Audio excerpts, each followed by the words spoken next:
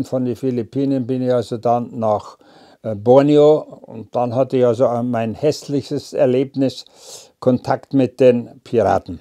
Und habe dann auf die geschossen, also bloß ins Deckshaus geschossen, so ein alter Rostkübel mit einem Holzdeckshaus.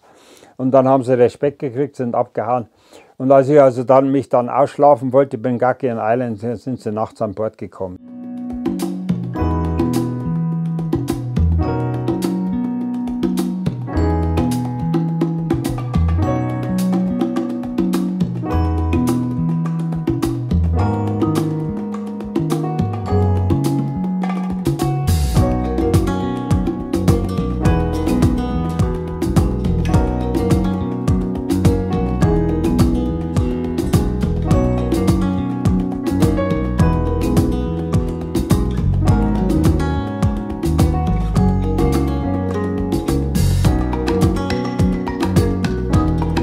Ja, Katja, grüß dich.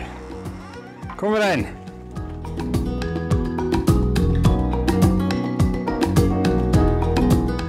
Ich bin der Gangerl und bin ein Aussteiger, also ein Aussteiger für immer. Habe mir also hier ein Schiff gebaut und seit 33 Jahren segel ich um die Welt und bin inzwischen zu Lande und zu Wasser, also ohne Flieger, 9-mal um die Erde.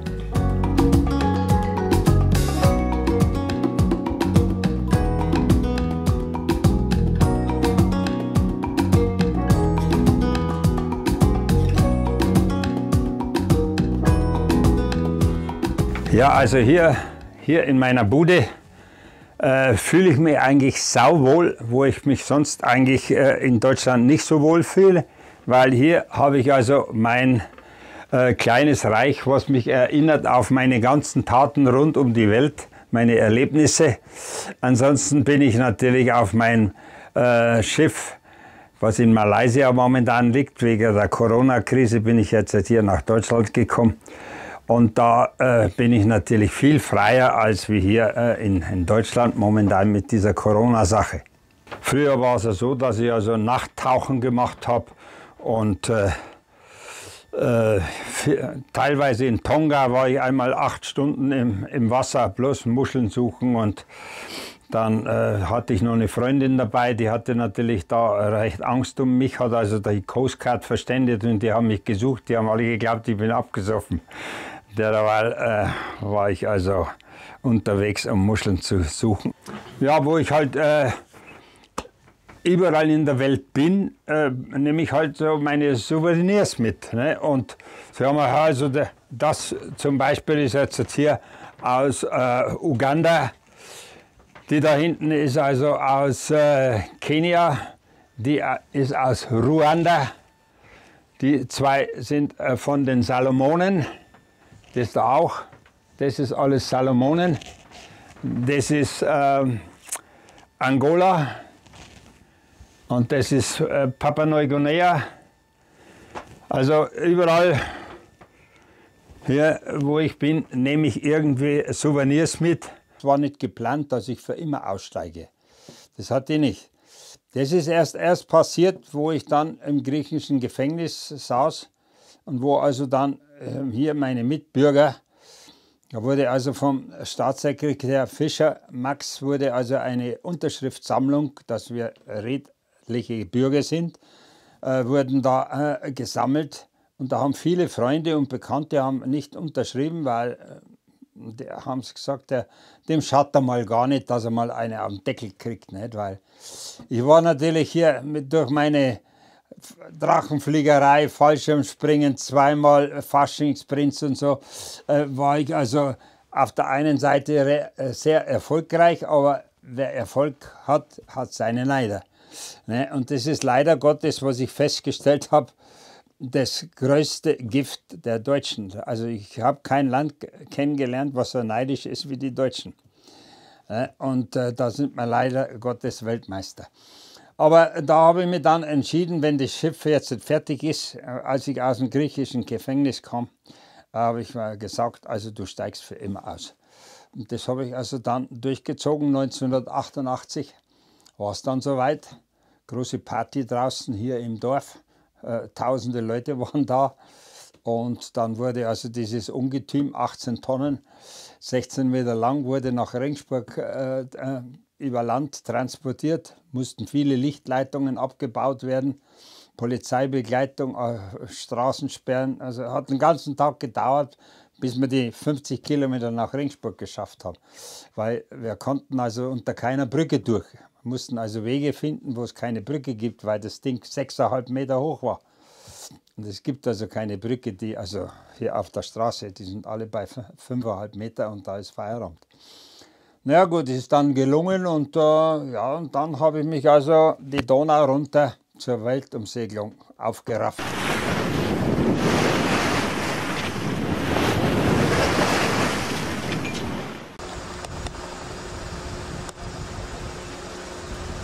Ja, das sind Zeichen hier in Panama vom letzten Besuch der Amis.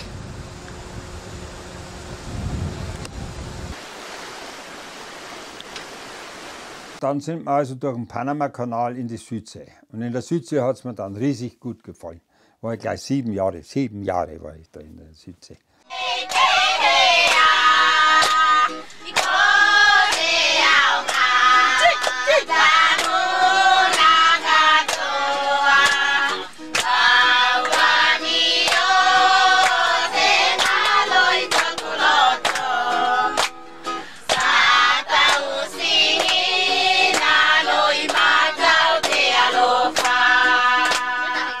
Von vielen Inseln musst du dann wieder raus, du kriegst nicht so lange einen Aufenthalt. Ne, dann fährst du von Tonga nach Fidschi und von Fidschi fährst du dahin und dann fährst du dahin und so. Ne, und dann kannst du wieder zurückkommen, da kriegst du wieder eine Zeit. Ne, und war also dann mehrere Mal in Neuseeland unten, nicht, wenn der Cyclone Season kommt. Ne, da musst du ja weg, weil das sind ja Ungetüme, ist auch so, wenn man Klimaerwärmung heute mal jetzt mit reinbezieht. Damals hat man vielleicht 5, 6 solche Zyklone, heute hat man das 10-fache. Da kommt ein Zyklon nach dem anderen. Das ist also so schlimm geworden, also da merkt man es am ehesten, dass die Klimaerwärmung wirklich da ist. Sondern es ist Hurricane Polly, der vor uns durchzieht.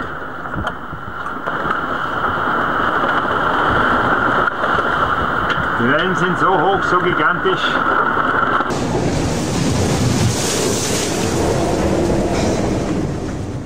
Cyclone Polly war der Jahrhundertsturm, der größte Sturm des letzten Jahrhunderts. Und da habe ich also ja, wirklich mit Gott gesprochen, weil ich habe gedacht, das erlebe ich nicht, überlebe ich nicht, weil es waren 20 Meter hohe Wellen. Mit dem Mast war ich viele Male unter Wasser. Also da habe ich gedacht, aus dieser Scheiße komme ich nicht raus. Aber der liebe Gott hat mich wieder nicht gewollt. Und es hat also im Ganzen 5, 6 Tage gedauert. Und ich habe also schon abgeschlossen mit dem Leben. Hier ist also eine Amphore. Ich war also schon einmal wegen Amphorenklau eingesperrt. Ich hatte mir also ein paar solche kleine Amphorenbruchstücke hatte ich in Griechenland gefunden und das haben sie dann am Flugplatz entdeckt und haben fast 2 Jahre Gefängnis aufgebrummt. Aber musste bloß 3 Monate sitzen, weil die deutschen Politiker haben mich dann da rausgeholt. Meine Küche, kleiner Ding. Hier habe ich noch einen Bratofen, hier ein Mikroherd, ist alles da. Und hier ist mein Klo. Hier habe ich eine Waschmaschine, ne, obwohl ich kein fließend Wasser habe. Hier ist also eine 200-Liter-Tonne drin. Hier, und da fülle ich also das Wasser auf. Regenwasser läuft durch einen Filter und das fülle ich hier auf. Und wenn ich waschen tue, stecke ich das hier bloß an und kann waschen. Hier ist auch Chemieklo drin. Also mir geht nichts ab. Ja, ich hatte also vorher eine Pension mit Tennisplätzen und etc. Und das habe ich also dann verkauft, um mein Boot zu finanzieren. Das hat also 180.000 das Boot alleine gekostet. Und dann hatte ich also noch 100.000 D-Mark Cash und einige Lebensversicherungen und so um die Welt fahren mit so einem großen Schiff. ist also teuer. Und das ging also so Step by Step, ging alles drauf. Und dann habe ich also mich dann, als ich durch Afrika nach 10 Jahren das erste Mal heimkam, habe ich mit Vorträgen angefangen. Und die haben eingeschlagen wie Rakete. Ich hatte also überall volle Säle. Und da habe ich also viel Geld verdient und habe mal ein halbes Jahr eine Auszeit genommen. Habe auch von den Philippinen im Container, habe ich also Marmorvasen mit nach Hause gebracht, wo da hinten eine davon steht. Und auch Schmuckkassetten und so, habe ich 2 Container vollgeladen. Das war mein letztes Geld. Und da habe ich das Vierfache dann draus gemacht. Da habe ich in der Zeit in Deutschland hier verkauft. Ne, also hier jammern und nichts tun und auf Hilfe warten, sowas gibt es bei mir nicht. Mir hat der Staat noch nicht eine Mark gegeben, noch nicht eine Mark. Ich hätte mir nicht mal umsonst, hole ich mir Masken oder irgendwas. Nix. Ich will vom deutschen Staat nicht. Ich kann sagen, der deutsche Staat hat für mich noch nie eine Mark bezahlt. Und da bin ich also sehr stolz und schaue halt immer, dass ich also einen kleinen Stock Geld auf der Seite habe. Es kann ja was passieren, was das öfter schon der Fall ist. Letztens war erst der Motor kaputt, dann ist der Z-Drive kaputt und alles. Und dann hatte ich neue Segel gebracht und schwupp waren 20.000 Euro hin. Ja, ich heize also hier nur mit Holz.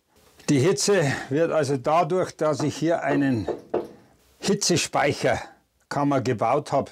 Da muss der Rauch muss jetzt da hinten in die Kammer rein, muss runter auf die Erde, weil dazwischen ein Trennblech drin ist.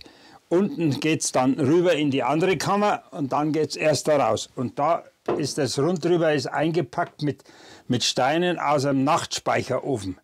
Ich habe also einen Kachelofen. Nicht? Wenn ich abends um 10 Uhr nicht mehr einheize, ist am nächsten Tag die Steine noch leicht warm. Ich habe also eine kleine Rente, die mir eigentlich zum Leben reichen würde. Ne? Wenn ich also jetzt hier so günstig wohne, würde mir die Rente reichen. Ich lebe also unheimlich billig. Ich koche solchen Pott Gemüse und da esse ich 4, 5 Tage das Gleiche. Ne? Also, und wenn ich einen Tag einmal gar nichts esse, macht mir auch nichts aus. Ich habe mich so im Griff. Gelüste kenne ich nicht und wenn ich einmal habe, nachher entweder leiste ich es mir oder ich zwicke es weg. Ich sage immer, ich segel so lange, bis ich runterfalle. Ne? Wenn das der Fall ist, dann ist es ja ein Glücksfall. Aber es kann ja sein, dass ich irgendwie doch einmal irgendwas habe, wo ich also dann nicht mehr weiter kann. Und dann reicht meine kleine Rente nicht. Und darum habe ich mir also jetzt entschlossen, René, der jetzt mein Manager ist und der jetzt die ganze Sache aufgebaut hat mit YouTube und den ganzen Kanälen. Ja, und jetzt muss ich halt ein bisschen Kasperltheater mitspielen. Und ich habe laufend immer recht großes Publikumserfolg. Und wenn andere Leute mich geil finden, dann finde ich das auch geil.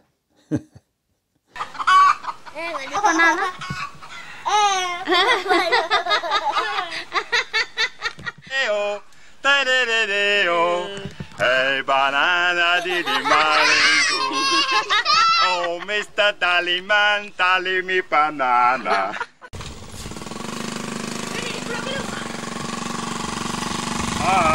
Hallo, Papeleli! Das Beste, was ich also in Erinnerung noch habe und was mich beeindruckt hat, als erste Yacht war ich in Nanomea im Lande Tuvalu. Das ist also nur wie die Malediven ein Korallenstaat. Hat also bloß Koralleninseln. Und da war ich gleich ein halbes Jahr, weil ich war also da war noch nie vorher eine Yacht drin. Und da war ich gleich ein halbes Jahr drin. Und da war ich total integriert in die Dorfgemeinschaft, habe mit den Fischern gefischt Und die Einheimischen haben mich mit verpflegt, ich habe die verpflegt, ich habe große Harpunen, wo ich Fische schießen konnte und so. Und also es war so traumhaft, haben wir sogar ein Hühnerhaus gebaut, weil die haben keine Beziehung zu Eiern gehabt.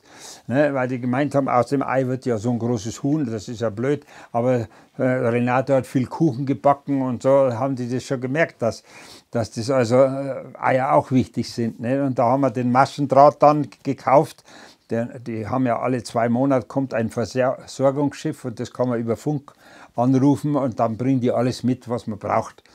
Und da haben wir den Maschendraht und die haben das Haus gebaut und dann haben sie die Hühner eingesperrt mit Kokosnuss und was weiß ich gefüttert. Und dann hat es Eier gegeben. Hier, das ist also von meinem Sohn. Ich habe noch einen 15-jährigen Sohn aus Afrika. Also ein Ableger. Er lebt bei seiner Mutter in Lübeck oben. Und ist also immer in die Ferien bei mir und kommt auch aufs Schiff, wenn er Ferien hat, wenn ich nicht in Deutschland bin. Und hier sieht man meinen Sohn. Von meiner ersten Ehe habe ich also 2 Kinder, eine Tochter und einen Sohn. Ja, die sind jetzt 52 und 53, sind also schon auch alt. Naja, und dann meinen kleinen Ableger mit 15. Wenn der mit seiner Schule fertig wäre, hätte ich ihn gerne an Bord. Ich möchte einen Abenteurer aus ihm machen. Bin also dann immer runter Mosambik, rüber nach Madagaskar und Madagaskar-Seychellen. Habe immer meine Touristentouren, habe also da teilweise wieder Chartergäste mitgenommen. Ne, und habe also da immer meine Runden gedreht und habe da eine Frau kennengelernt. Und naja, die hat mich also ein bisschen über den Tisch gezogen. Zuerst hat sie die Pille genommen, dann hat sie abgesetzt, ohne dass sie mir was sagt. Und dann kam mein kleiner Seppi auf die Welt. Ne. Am Anfang war ich ein bisschen sauer mit ihr, weil sie also viel Blödsinn gemacht hat. Aber in der Zwischenzeit ist schon alles wieder okay.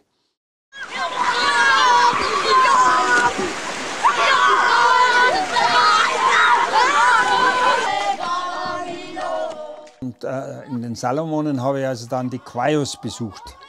Im Ganzen war ich also 5 oder 6 Mal im Gefängnis unterwegs, aber nicht, weil ich irgendwas geklaut oder was Schlimmes gemacht habe, sondern weil ich halt verbotene Sachen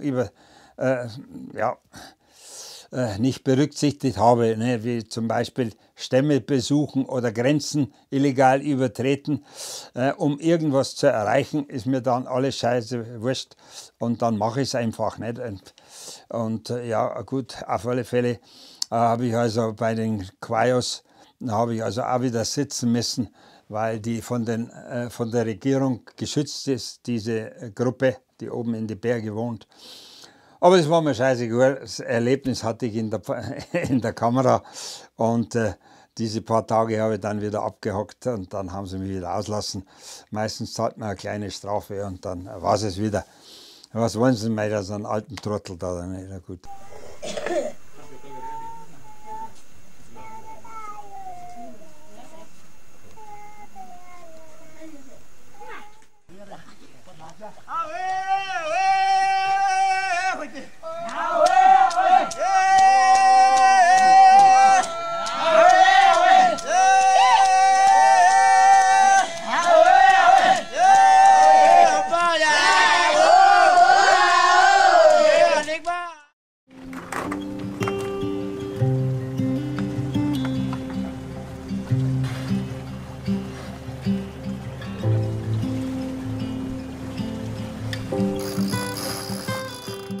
Von den Philippinen bin ich also dann nach Borneo und dann hatte ich also mein hässliches Erlebnis, Kontakt mit den Piraten. So, die wollten also unterwegs, ich bin also schon 3 Tage am Steuern gewesen, mein Autopilot ist kaputt gegangen. Mir hat der Hintern und alles wehgetan und die Augen vor allen Dingen, ich konnte kaum schlafen und so. Ist also schlimm gewesen und habe dann in der Nähe von Gangerl Island meinen Anker geworfen.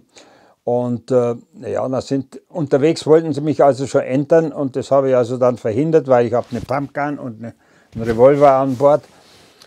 und habe dann auf die geschossen, also bloß ins Deckshaus geschossen, so ein alter Rostkübel mit einem Holzdeckshaus.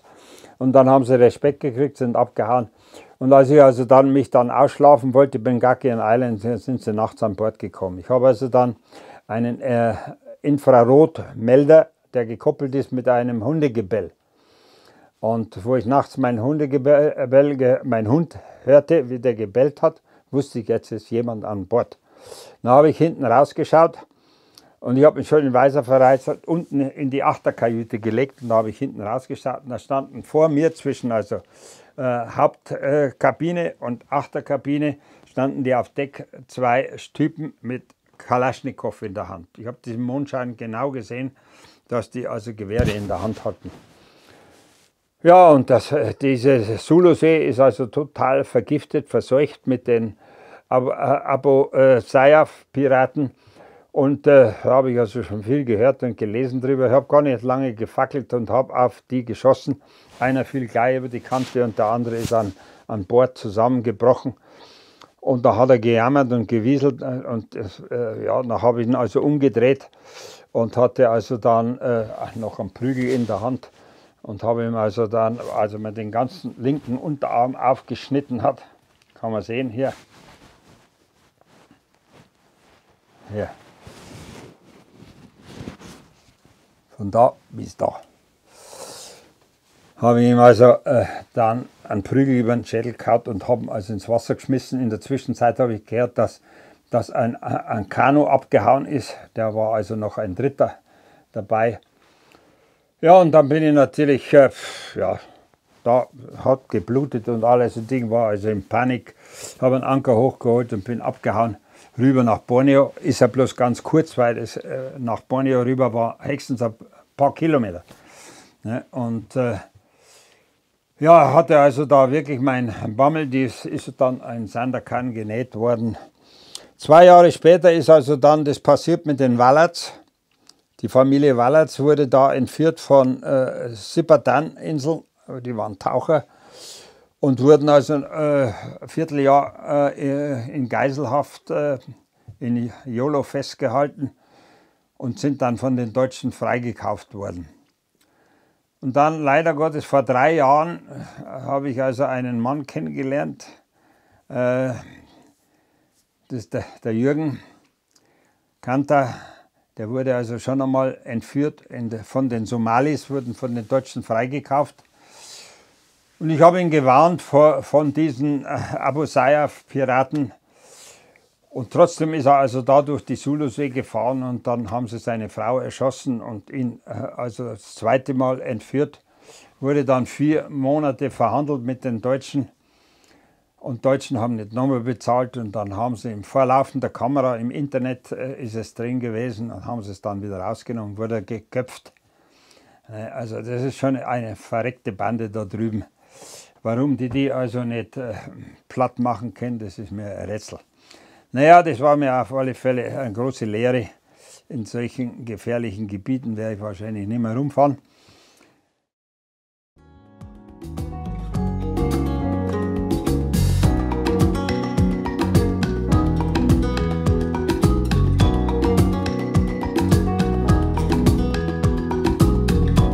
Ich bin rücksichtslos mir gegenüber, meinen Kindern gegenüber, meinen Mitmenschen gegenüber, weil was also mein Ziel kaputt machen würde, das lasse ich nicht zu.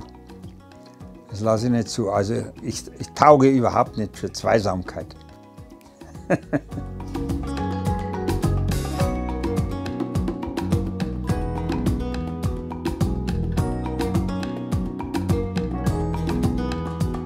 Wenn es jetzt hier die Corona-Kacke vorbei ist, werde ich also wieder meinen Rucksack satteln und so schnell wie möglich hier Deutschland verlassen, dass ich auf mein Schiff runterkomme und dann werde ich also das nachholen, was also Corona letztes Jahr vereitelt hat und werde auch runter nach Indonesien.